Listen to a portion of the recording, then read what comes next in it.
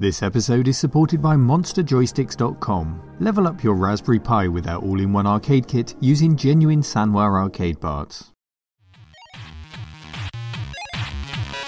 My first computer, the Amstrad CPC 464 on Christmas 1985. But as we all know, there's always something better, something more powerful and something that promises more. As a 464 owner, the source of that envy was the Amstrad 6128. And today I'm going to show you that over 30 years later, it's never too late to treat yourself to the upgrade you always wanted.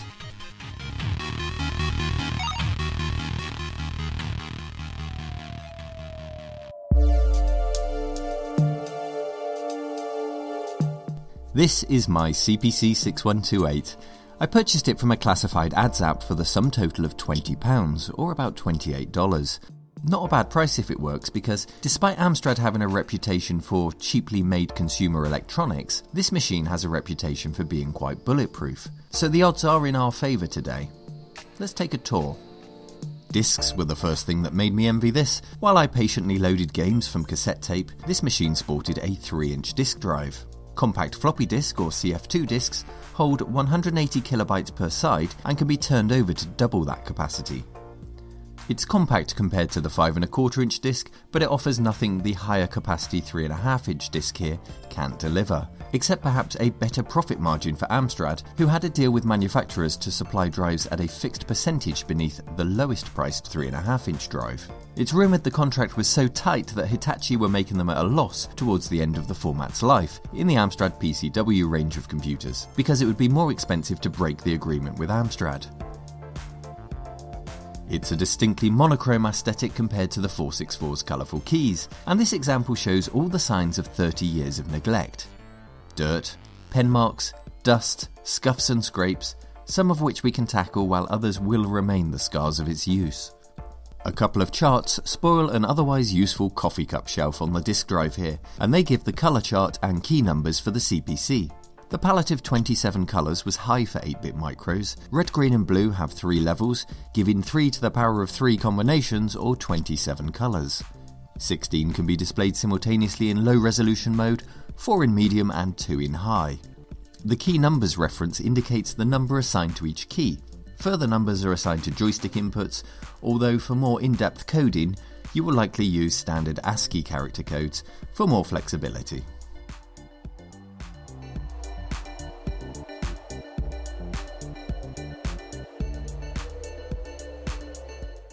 The back of the machine gives us a hint as to what's in store for us inside. Filthy edge connectors, and more dust and dirt is clearly visible.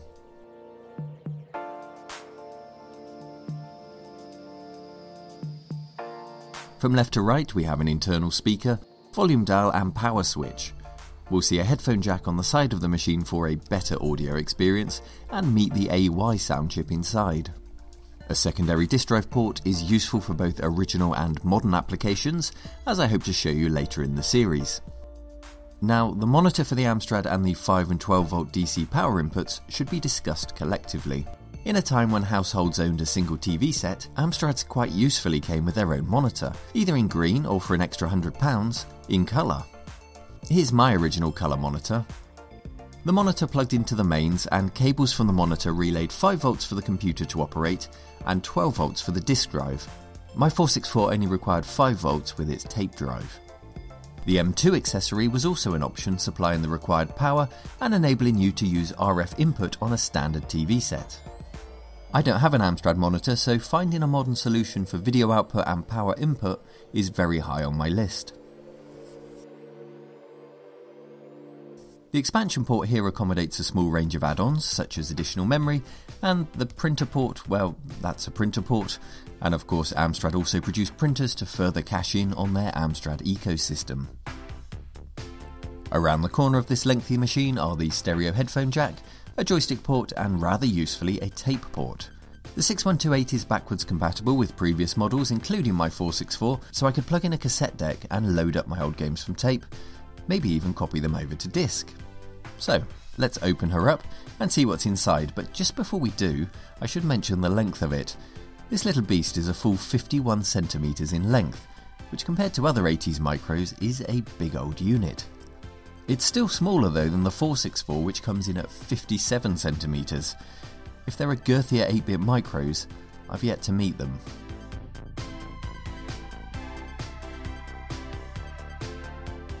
Micro-ordinateur Amstrad. Faites-le taire! Écran graphique. Clavier avec lecteur intégré. À ce prix-là, tout est compris, sauf le vendeur. Amstrad, le mordant informatique. The CPC was the best-selling micro in France for a number of years, so these crocodiles are candidates for the Amstrad mascot. Roland is another, who we'll meet in part 2, and yes, that is a Minitel 36 number on the screen, which we learned all about in my Minitel episode. So there are no security screws here, just regular Phillips screws on the side and bottom of the unit. The Amstrad name is derived from Alan Michael Sugar Trading. Lord Sugar, as he's known now, was a rags to riches story, trading on market stalls and working his way up. These units were made in Korea, as you can see.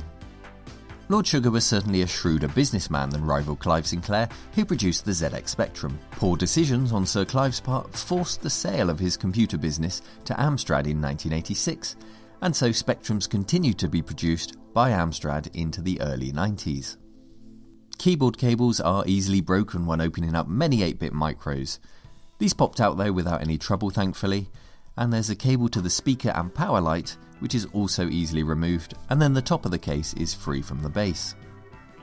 And here are the guts of the 6128. We've no battery on board to leak, but we do have plenty of dust, and we can immediately see some familiar logos and names on the chips, such as Zilog, Motorola, Samsung, and Amstrad's own branded ICs. If I was a woodlouse, I'd probably live in an Amstrad too. These guys will be sympathetically reinterred in my Hoover. Ordinarily at this point I'd give you a tour of the system board, but I would rather do that with a clean board so we can actually read the chips. So let's strip the machine down, we'll give it a brush down and see what flavoured chips we have. It's certainly an easy machine to work on, again nothing but Phillips screws to remove, and I've left the floppy cable in the main board as it's one of those connectors that clips around the cable and pierces into it to make contact. I find these are often very brittle to pop open and the plastic sometimes snaps off, so you either need glue or you need to replace it. I'd rather just leave it in place and not unsettle it.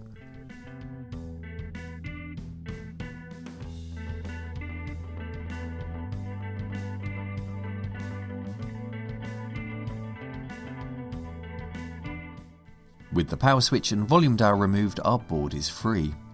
The keyboard will be further stripped for cleaning, as will the disk drive, but let's clean up the system board today.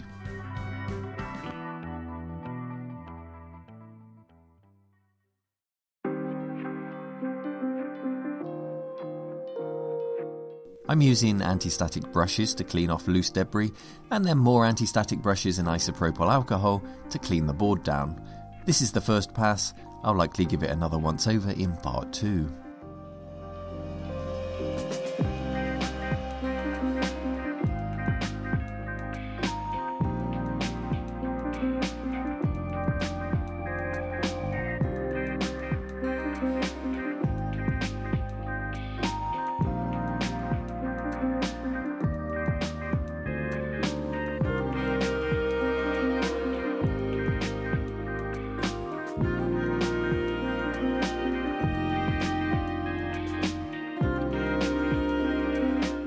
One of the chips you'll notice is under a heatsink, which I'll remove for the tour, and I have seen 6128s without this heatsink, but I'm always happy for additional cooling if it's effective.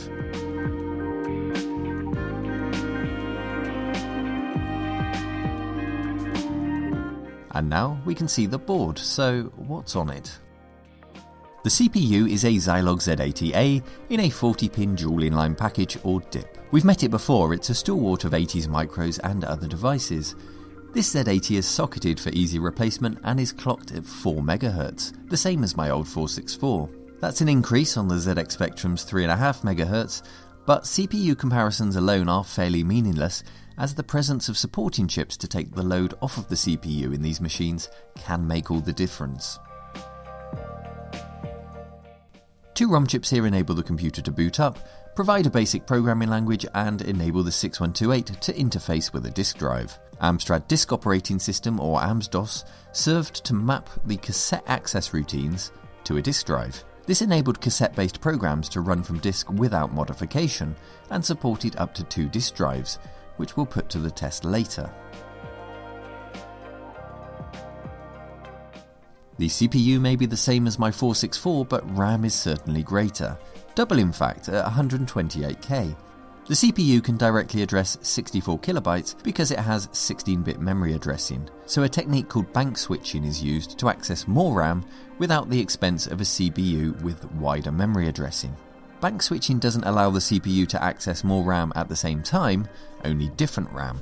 So the key is to not switch out memory in use by the program at the time. Using 16K in the second bank of RAM to draw the screen, and then swapping it into the RAM used for the video chip, for example, is known as page flipping or double buffering, and can give you smoother, flicker-free graphics. Games would likely use machine code, but the bank manager and screen copy basic commands have been included in ROM for such functions in BASIC.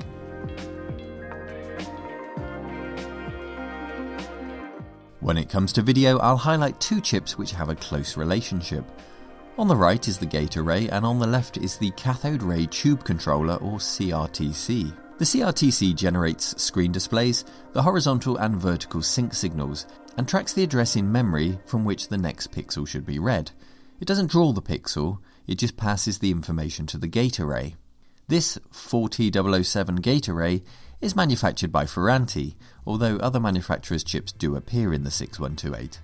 But this is a Ferranti branded chip, just like we found in the ULA and the Spectrum and the Acorn Electron. It has multiple duties, and these are managing interrupts, memory management, and the display. For the display, it accepts the sync and memory location signal from the CRTC and converts bytes into pixels to be displayed according to the screen mode and palette in use. The result is that you have a lot of information about the display cycle, and you can use this to create effects. Effects such as rupture splitting to split a screen vertically or horizontally, or multiple modes displaying 2 different screen resolutions at the same time.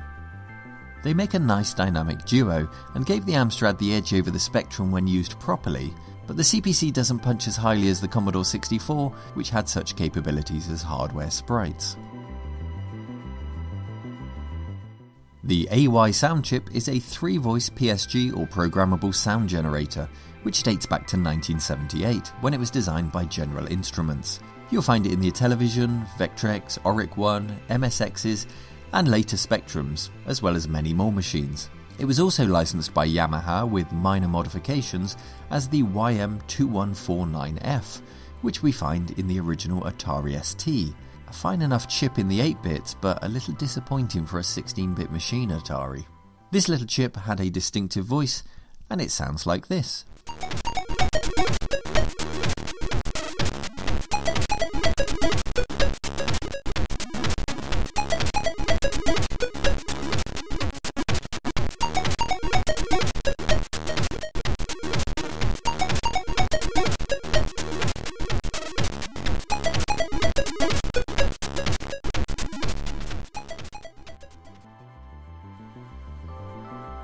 The Toshiba PPI or Programmable Peripheral Interface here manages the keyboard, a cassette if you plug one in, but also the AY sound chip. If you're programming for the sound chip, then you do have to access it through the PPI. Finally, we'll mention some important chips which were lacking in my 464. In addition to the ROM with disk operations baked into it, we also have the data separator and floppy disk controller. When the disk is accessed, there is first a clock pulse which indicates a data bit is coming, followed by a data pulse with that data. The clock pulses keep the disk controller locked on to the stream of data. When the speed of the motor and the disk drive fluctuates, which it does, its speed is not guaranteed. The data separator isolates the clock and the data pulses required to perform this task. The floppy disk controller can then get on with the job of accessing the disk with the separator's support. Aside from the 3-inch disk size, the controller is perfectly capable of supporting a standard PC floppy drive, and with a little cable hacking you can do just that. If I wanted a disk drive on my 464, I'd have needed something like this, the DDI1, which incorporates the chips we've just looked at into its sizable housing. And so the other British 8-bit micros gather around to see if the patient will come to life, or if work is needed to save it. Despite looking battered and bruised on the outside, actually it wasn't too bad on the inside once we got under all the dust. So I've gone ahead and ordered all the parts that I need, a power supply, some parts to service the disk drive because that will undoubtedly need servicing, and then in part 2 we can find out just what kind of condition it's in. Will it fire up? Is further work needed to get it going? Or will it live up to its reputation of being bomb-proof? I've also got some special guests to join us, so I look forward to showing you that and more in part 2 soon. Thank you for watching and take care.